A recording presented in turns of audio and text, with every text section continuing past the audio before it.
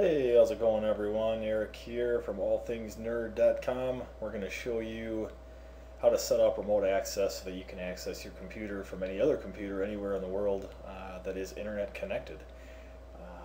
First thing you have to do is enable remote connections for the computer. I'm using Windows 7. To get to that area, you just click the start menu or the little Windows orb.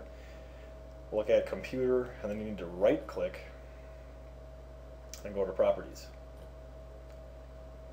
On the left hand side, click on remote settings, and then you'll need to make sure that the top checkbox for allow remote assistance connections to this computer, make sure that's checked. And then down below I use the middle section, which is a moderately secure connection. It just allows any computer that's running a remote desktop to be able to connect. So that's what I use. As far as selecting users, if you only have one account, you can obviously use that. You will need to have this password protected, so just make sure that if you log into this computer when you boot up, for example, as long as you can log in, this will work just fine. I would make this a pretty secure password.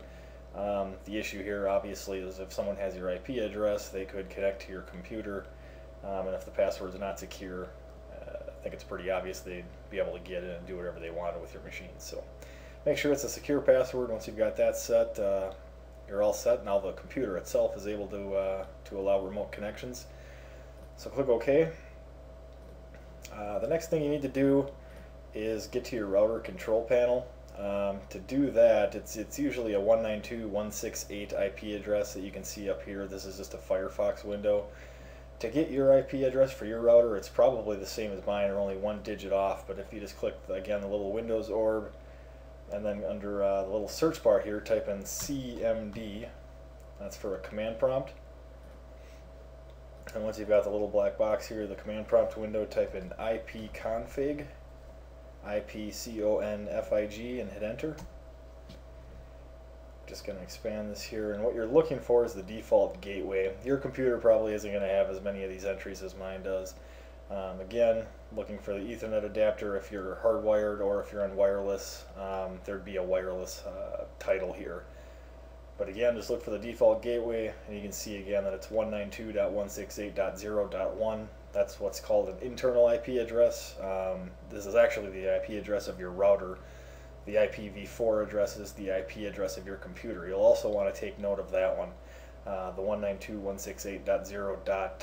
And then it's probably again going to be similar, 101, 102, somewhere in that range, depending on how many computers you have in your network. But again, you'll need the IPv4 address, which is the computer that you're sitting on, and then the default gateway, which is your router.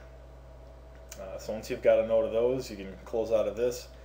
And again, to get to your router, all you have to do is type in that 192.168.0.1, or if yours is .1.1, whatever the IP config black box showed you there. Hit enter, brings you to the router. You should have this secured as well, that way nobody can change your settings. Specifically here I'm using a D-Link DIR655. The options are going to be fairly similar in most other routers, but if you're using a D-Link, this is exactly what you'll have to do. What we're looking for inside of the router is the port forwarding option. And what this does is when someone types in your external IP address, or when you do that to access your computer at home while you're away, is that it's your external IP address, and then the port forward. What this does is it points it to the internal IP address from the router. Because if you use your external, it doesn't know which computer or which device on the network to access. So what we're going to do is we're going to, again, use the port forward feature so that when you type in your external IP address, it ends up at your computer. So in the DIR655 router page, it's actually under advanced, and then port forwarding. Again, different routers will have different areas where you set these things, but they should all say port forwarding or port forward.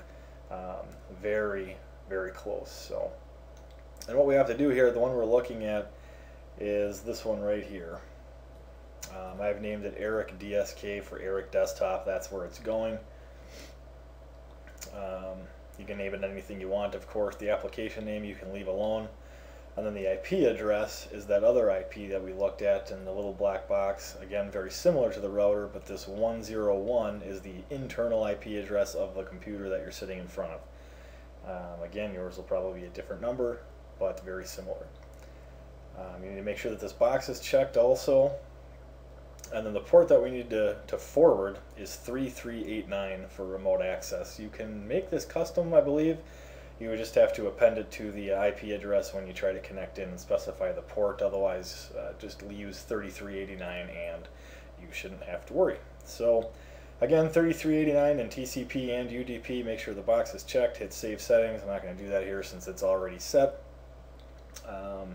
And then really you're finished. There's not a whole lot else to do. How you access this. So if you're at work and you want to remote into your home computer, you would go to Start, All Programs, Accessories, and Remote Desktop Connection is what you're looking for. Very simple. And then what you would do is you would type in your external IP address, which I haven't shown you how to get. Offhand, I don't know what mine is, and I'm not going to share it here because otherwise people would be trying to connect in. But how to get that, if you just go to whatismyipaddress.com.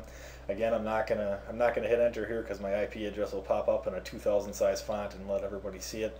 But it'll just be another series of numbers, 24.180. whatever. Everyone's will be completely different.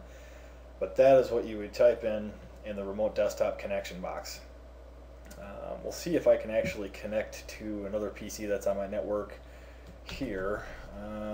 Let's see if I remember. I think this is another one. Sure enough, it is. So what happens is you get prompted for your credentials here. Type in your user ID and your password. This is my wife's name. This is her computer. If you want, you can click the Remember My Credentials button. Then it'll obviously save your ID and password. Otherwise, just click OK. You might get a prompt like this.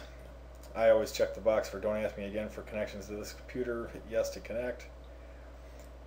And there we have it. Now it's connecting to the wife's computer. Looks like she was on Pinterest. And it just kicked me out. She was probably logged in while I was making this video. But that's exactly how it would work. You connect to the computer and you're set to go. You'd see the desktop exactly as you would as if you were sitting in front of it, but from anywhere in the world that's got an internet connection. If you guys have any questions or if you stumble through this at all, maybe I've missed something, feel free to leave a comment in the section below if it helped you out. I would certainly appreciate a thumbs up right below the video as well. Going to be doing some other videos on computer how-to type things, help desk, things like that.